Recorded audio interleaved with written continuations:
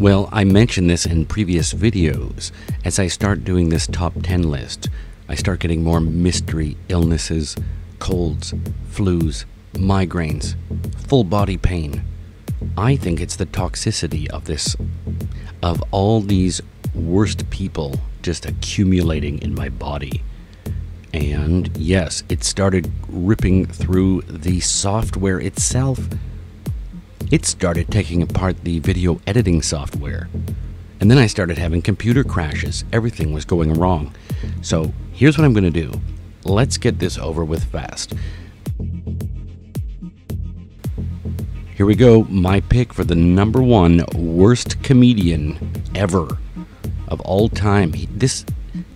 And it's not Andrew Dice Clay, which is crazy because you'd think it would be Andrew Dice Clay as the worst stand-up comedian ever. Let's agree, Andrew Dice Clay was horrible. It was one of the worst things anyone's ever seen, unless you're from New York. This seems to be, though, an East Coast thing. Maybe some future sociologists will study this phenomenon, but there was something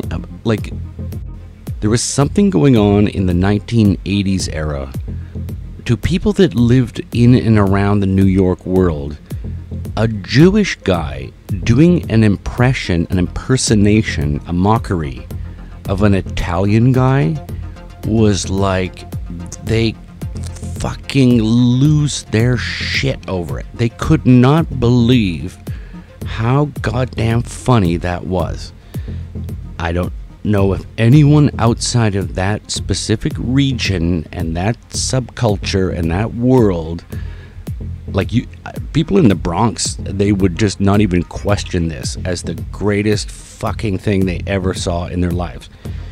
But I think just about to everyone else, this sort of husky Jerry Seinfeld guy doing, yo, here come my car, I'm John Travolta from that show, Welcome Back Kotter, hickory dickory dock.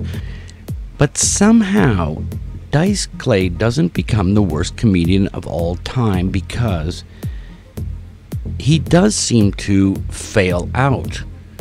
So he fails out, and then here's the other reason why he's not the worst in the world, because old Andrew Dice Clay sort of shows up later, like something went on with his head that he started becoming. He thinks that he is Andrew Dice Clay now. He's no longer Barry Silverstein or whatever the fuck his Jewish family name was. He thinks he's Andrew Dice Clay, and sometimes you can't tell, is he mocking himself or is he in on it? Which, that kind of makes it even funnier. So he escapes, and right now he might even be underrated. He's not getting enough importance and not enough non-stop fucking airtime and YouTube channels and everything else. So maybe that's why he's not on here. Every time I do one of these, I'm cursing myself. So hopefully my number 1 is not going to bring something bad on me.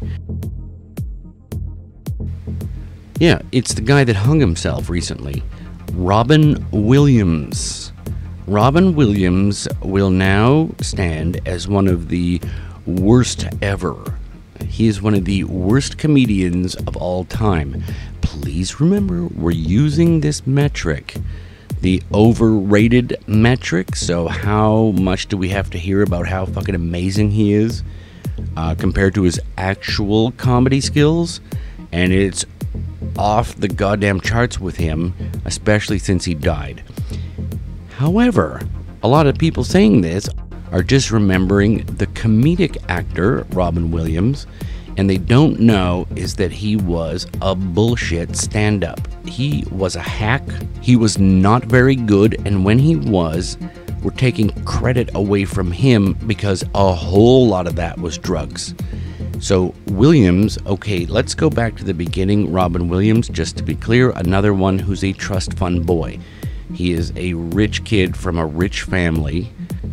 His mother, a model, so somewhat in the entertainment world industry. So he's a rich kid that gets to go to fancy schools and drama schools and Juilliard and all of these. That gets to walk around Central Park as a fucking mime. Like, that's not a hack bit anyway. So this crazy mime discovers drugs and starts becoming manic. So there we go. We talked about this with John Belushi. This was also a time when the audience didn't know it was drugs. So they mistakenly thought, wow, this guy has got like crazy energy and he's trying really hard for us. But really what you're seeing is the man-made chemical drugs are doing a lot of that. So Robin Williams plus some other dude's chemical makeup of cocaine is what was doing it. Look at some of these pictures. Do you know this is called gurning? It's a phenomenon of certain cocaine users where they're pulling their mouth back and they don't really know what we call it. Gurning. He's got gurning face all over the place. That's cocaine.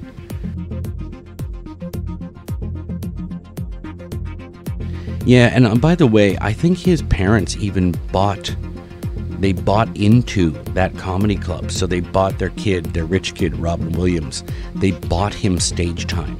And then, of course, he'd take his rich kid money and go buy cocaine. And then show up on the stage, girding his face and doing a lot of hackery. That's right, I said it.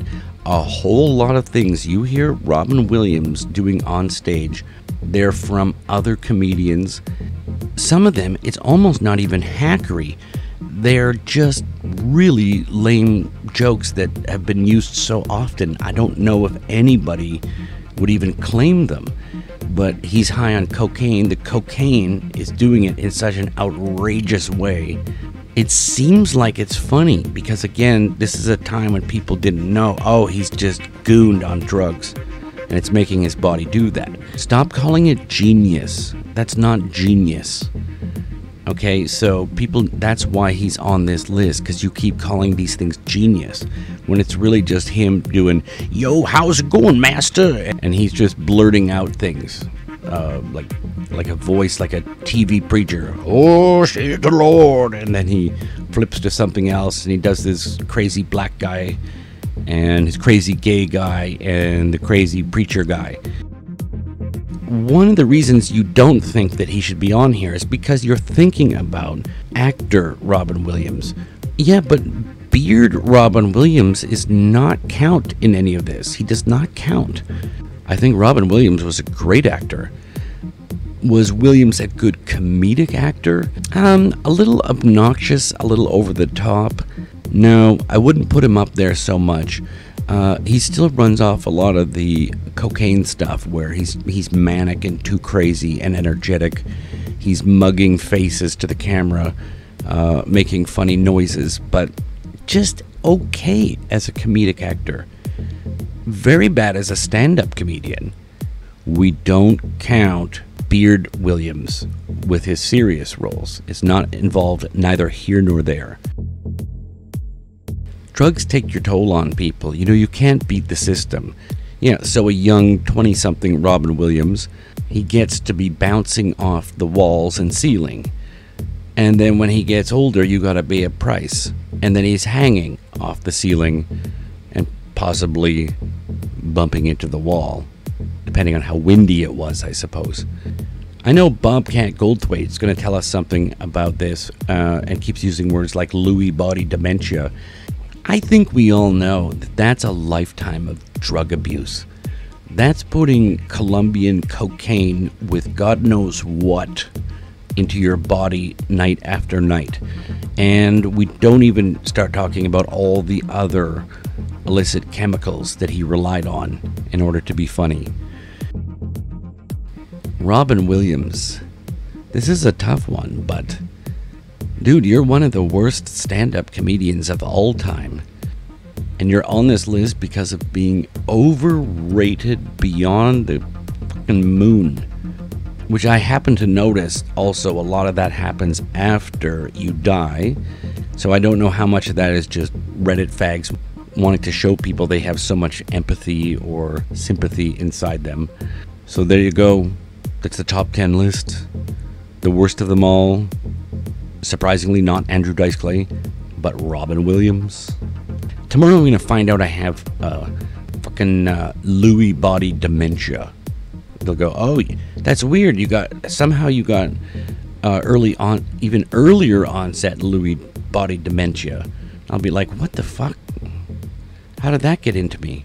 Well, it's from making these fucking videos, so I don't want to make any more of these.